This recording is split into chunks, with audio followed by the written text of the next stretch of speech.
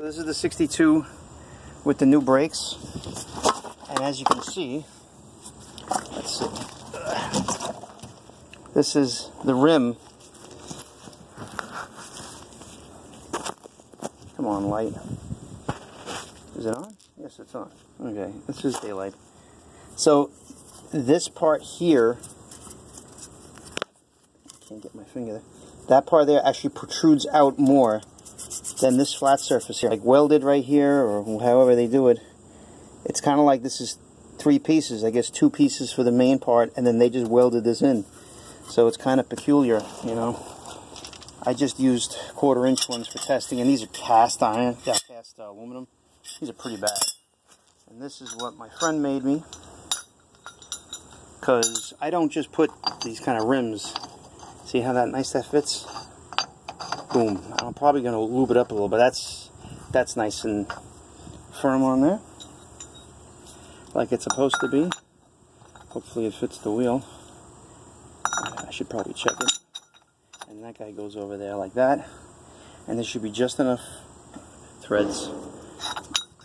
And just to show you, you got this guy coming right through here.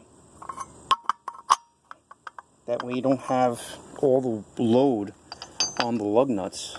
That's not right. But that's ultimately what you got to do if you get the kit. And Scarebird made this kit for me, so I just want to let everybody know that. And he actually lost the what do you call it? You know, the specs. So I may have to mail him back the spindle and have him do it again. But I try to get pictures of the pieces that he gave me, the spacer on the inside. But it's very simple. This piece is just one piece there, and the spacer. You know, that's it.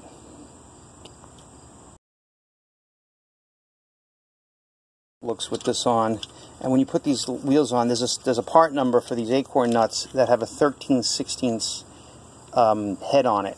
So it's the bigger head with the 1/2-inch thread. A lot of the 1/2-inch thread are 19mm or 3/4 hex. This is 13/16 hex or 21mm, and it is, you know, as the original ones are 7/8 or 9/16 studs, so they're pretty big. But this is doable. I'm not really worried about that.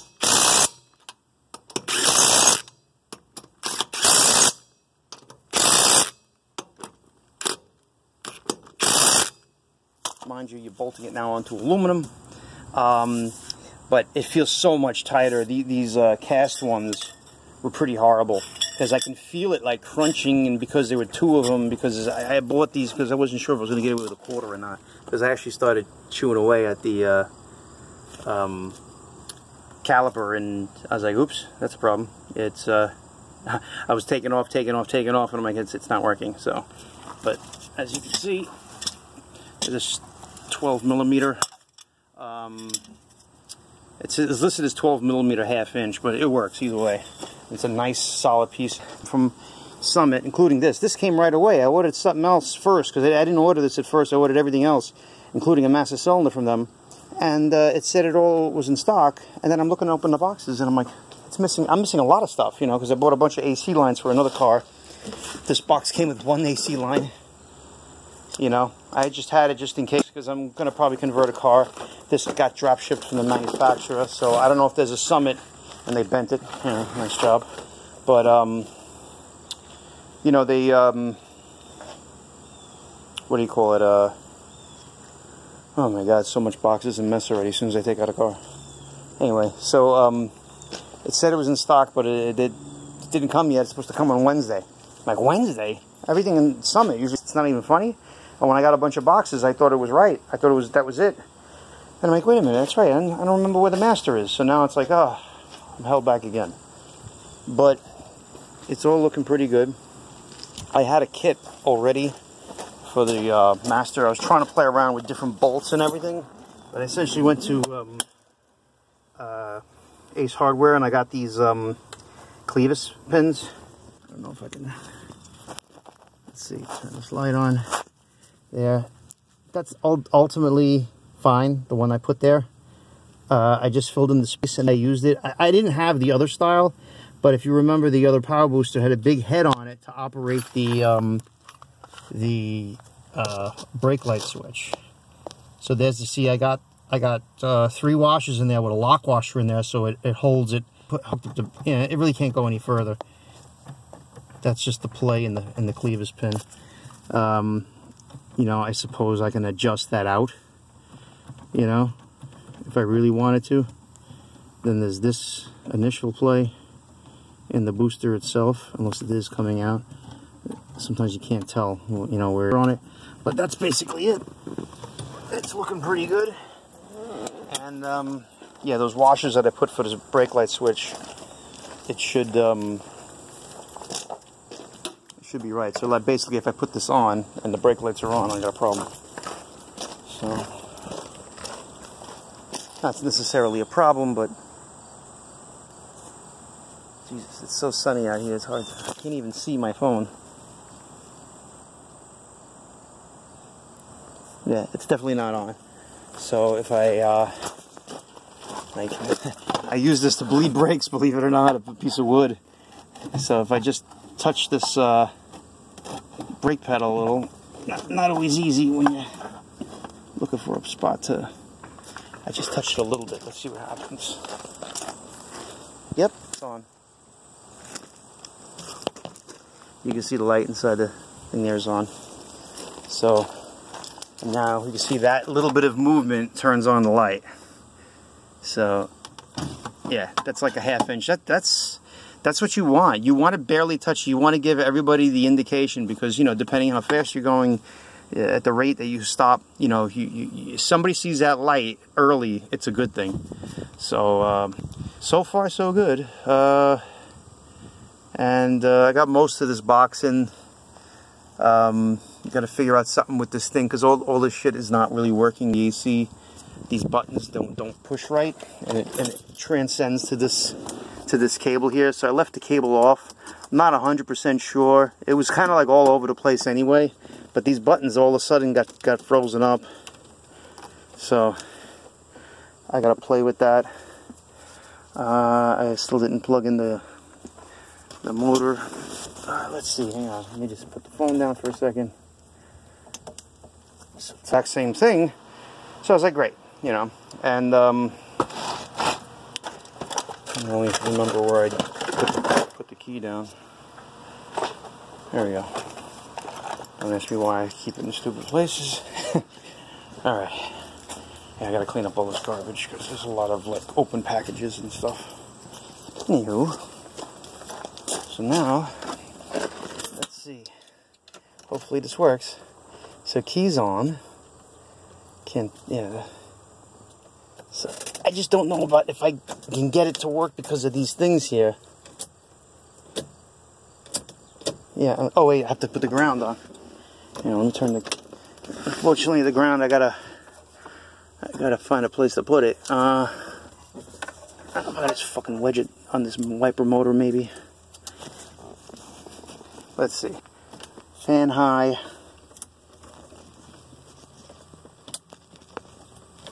Is the key on? Yep, the key's on.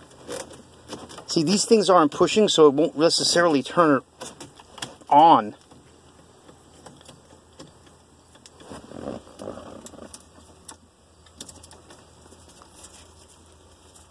So I gotta play with this more.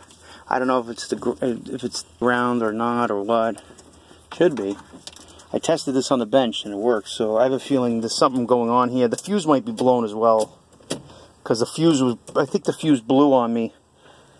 The last time I got the old motor to actually work, it like when it made all this noise, it was going blah blah blah blah blah blah blah blah, and then it's, so I think I have the fuse out, but I know it's going to work. I bench tested it already, so it's just a matter of that fuse probably.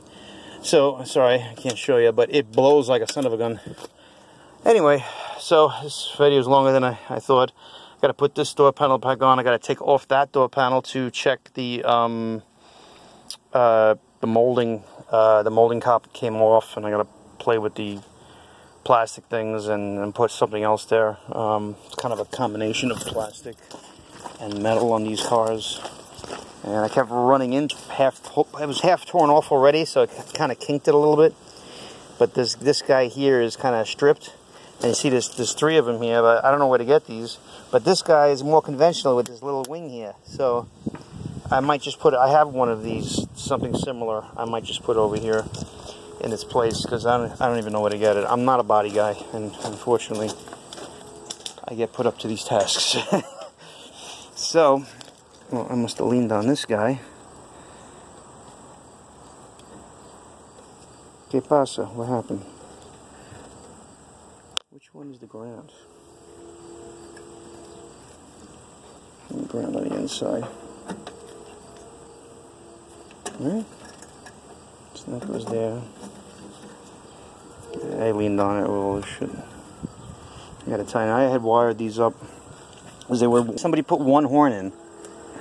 And I was like, no, you need 2 horns.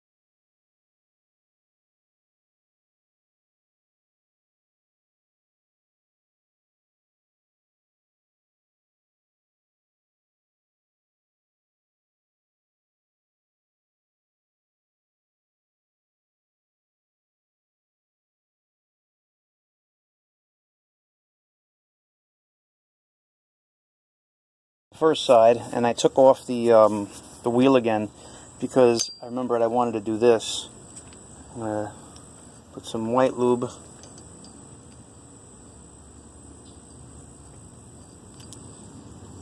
on this surface because, you know, I'm not an engineer and it's a nice tight fit, but this is cast iron that's going to rust, and this is basically, you know, aluminum. I mean, there could be something going on there with the, you know,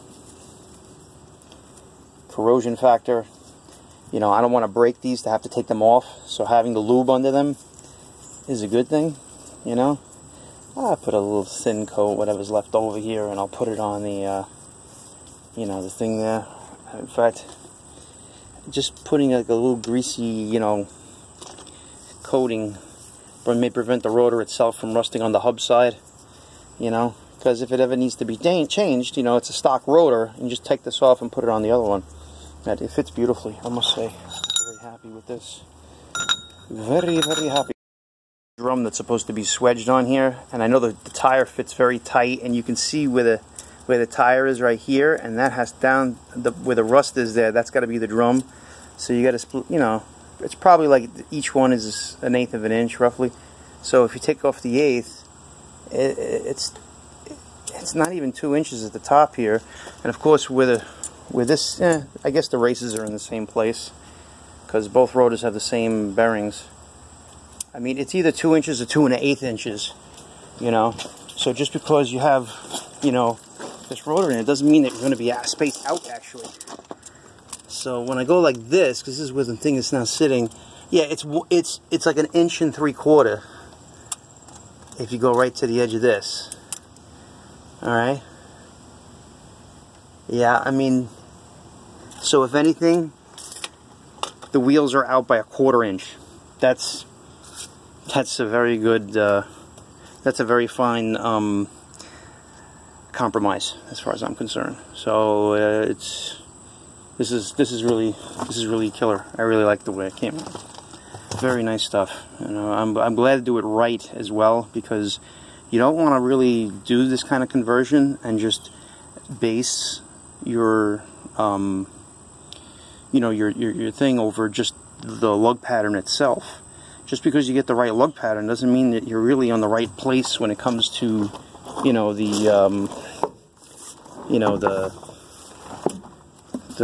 wheel circle. Now this is somebody else's car. Now this is my car, and the same. I bought the same brake setup from this guy. Now if you look, it's a lot closer. You know, this is for the 40 Buick. I mean, in fact, you know, I can't actually tell. It might actually be fine on this one because it was more of a known thing. I'm just having a problem seeing because of my reading glasses. But yeah, if anything, it's supposed to be right up against the edge there, and that's like, it's not even a 1/4 of an inch. It might be an 1/8 because it ramps up. You know, that's doable. I can get the right rims, and you really wouldn't notice the rim difference over here. You know, but you know, ultimately, I think it'll be okay. God forbid if there's a problem, you know. Also, these lugs are fucking huge, I think. I think they're bigger. I could be wrong, though. They could be just... I wonder. I'd have to look it up. They might be just 1/2 inch as well. They seem bigger than that other car, but because these nuts are smaller. But, you know, ultimately, that's something I wouldn't mind making a thing for as well, you know. The thing is, though, what came out perfect about this particular setup is because I made it so it fit tight against the other spacer that actually spaces it out. You know, because I did that because it makes it stay on there. Like, I don't want to just slip something on and then it flies off one day, you know. You don't want it to fly off while you're driving. So, yeah. That is pretty much perfect. So, very happy. Very, very happy. I can't believe how great this came out. So, I'll make another video by the end of the week. Unfortunately, I don't have parts, and it's just like I can buy it locally. I probably should have, but it's just like, you know, you plan these things and they don't always work out. You know, I really wanted to test drive this car today because I got to go to work tonight, overnight, and then it may not be overnight though. Maybe just late. You know, I'll get all the sleep I need when I'm dead. Working overnight again on Wednesday, and then during the day on Thursday, so I'm gonna probably kill myself. So we'll see. We'll see how everything goes. But this is as good as it's gonna be. I'm very happy otherwise. Thanks for watching. By the way, sorry about the video. The other video that's before this, the 10-minute part, that my phone was all, you know, seizing up and freezing up, and the audio is all messed up. But I think you get the idea. You know, that's why there's no video, there's no audio for a while. It skipped a whole bunch of audio for some reason, because my phone is antiquated. One day I'm going to get a new phone. Not today though. Alright, thanks for watching. Got it to work now. Basically, this, you know, the whole contraption was together. Somebody took it apart to change the bulb, I heard, and her son, and he didn't put this back in place right, so I think it was binding. It's really all it was. This hole here, so she says, no, there's nothing, never been anything over this hole, and I'm like, that's weird. So, and I'm thinking, okay, so he may have, the guy before you might have had the mirror changed, because she wanted a remote mirror, because it's literally on the fender there. It's literally over there, you know. So, you know, it's hard to adjust on the fly, if anything. So I told her, I said, oh, he must have had a remote one. He just put a regular one because he couldn't find it. Now they make them. But sure as shooting, nope, there's no hole in here. So that's going to be fun. I got to drill a hole into a fender. I hate doing that. You have no idea. It's not my thing. So I'm not even sure if I have the right escutcheon for that. I did buy something from another year because I couldn't find anything. And I'm happy about this, although I may like spray WD-40 in there. I think it'll actually help, because like the off is a little tight, but it doesn't. It may not be meant to really go all the way in, you know. So all the other ones go in further when you hit them, and then they come out. It's just that the off doesn't really go all the way in. So these are other things I got to do to the car. How wonderful. Well, I knew it was going to get ugly. course, I didn't know how big of a hole I had to drill, and the hole was about as big as that gasket there, which reminds me I got to put that gasket back on. But this is basically what I have to do, just big enough, and it will fit right through there, and then this is where it goes, and then it comes out and goes up inside the dash here to this hole. Wish me luck. It's there somehow. I'm going to try these plastic things. This one may not be really that good for this, but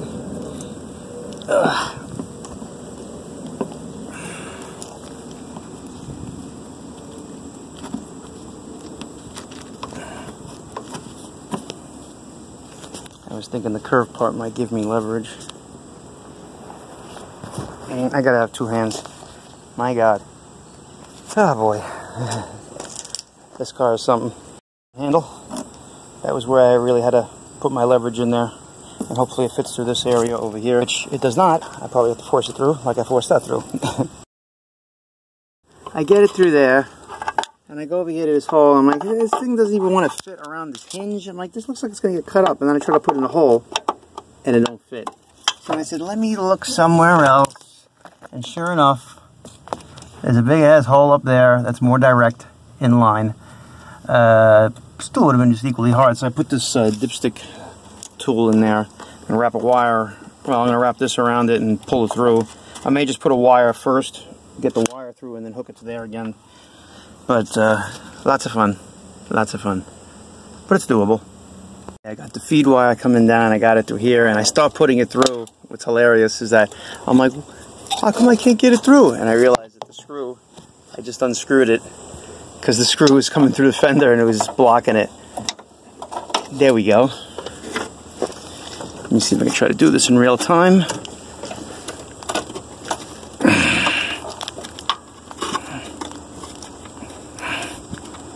I don't really have it tied on the knob. You know what? I got to do this from the knob of the thing, and I hope I don't lose the wire. That's the main thing. See, I tied it around the body here, and it's not pulling straight into the hole. Let me redo it at once because I don't think I need more than that, or in general, I just don't think it's gonna benefit me as far as getting it to a hole.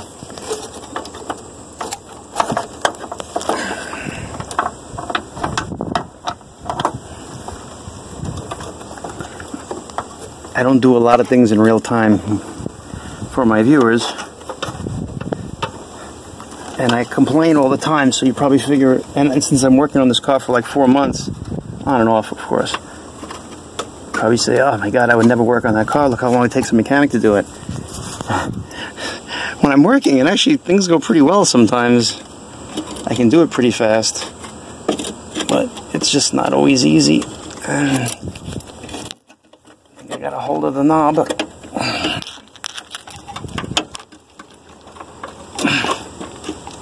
Don't tell me it doesn't fit through this hole either.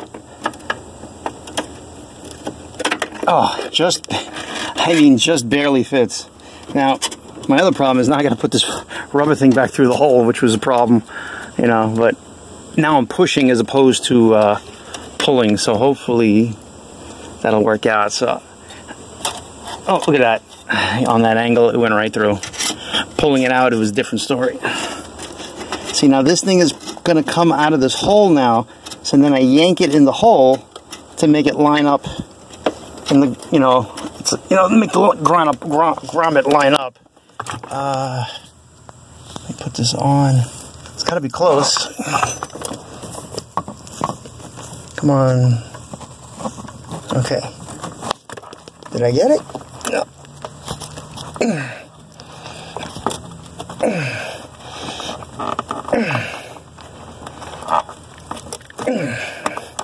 Okay, that grommet looks like it's all the way through.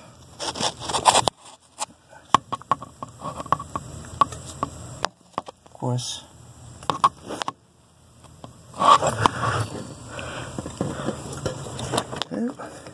Looks like it. I can give it a little push in. Yeah, it don't want to come out, so that's a good thing. Now we have this, which obviously fits in this hole and fits a lot more sensible. And then I got to see the mirror thing I got. I had a hard time believing they were going to change up the, you know, the thread on these things, because I think I got one from a 64, and ultimately she wants it for function. It's nice if it looks nice. I mean, it kind of just sits here by itself. It's not really, you know, a whole whoop-de-doo kind of mirror, but it'd be nice if it hold. If without the escutcheon on it, it'll kind of suck. So I think I had it in a box 3-4 months ago when I bought it, up here somewhere. So we shall see. I may have to end this video to find it with my mess. Yeah, I think I'm going to opt for the ending of the video and make a new video to find it. But I remember it being somewhere around here. I'll figure it out. Overall, the job went pretty well. Let me just show you something. I got to put this guy back in. Other than making the hole, everything to do with the mirror was pretty straightforward.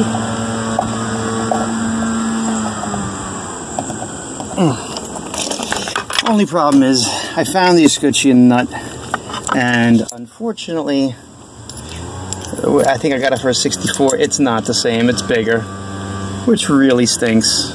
I mean, really. That's so unfair.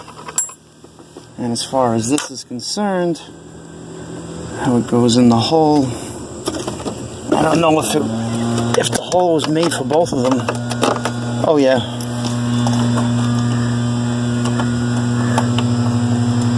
I wonder if we can make some kind of sleeve. Oh boy. Never ends. Never ends. That was a perfect nut for this, and I had the hard time. I paid a lot of money for this too. It's like $50. Always something. Well, hang on, I can't. It'd be hilarious if the mirror didn't work. So I tested it before. Oh yeah, there we go. I was trying to move it, and it's really gotta be held tight.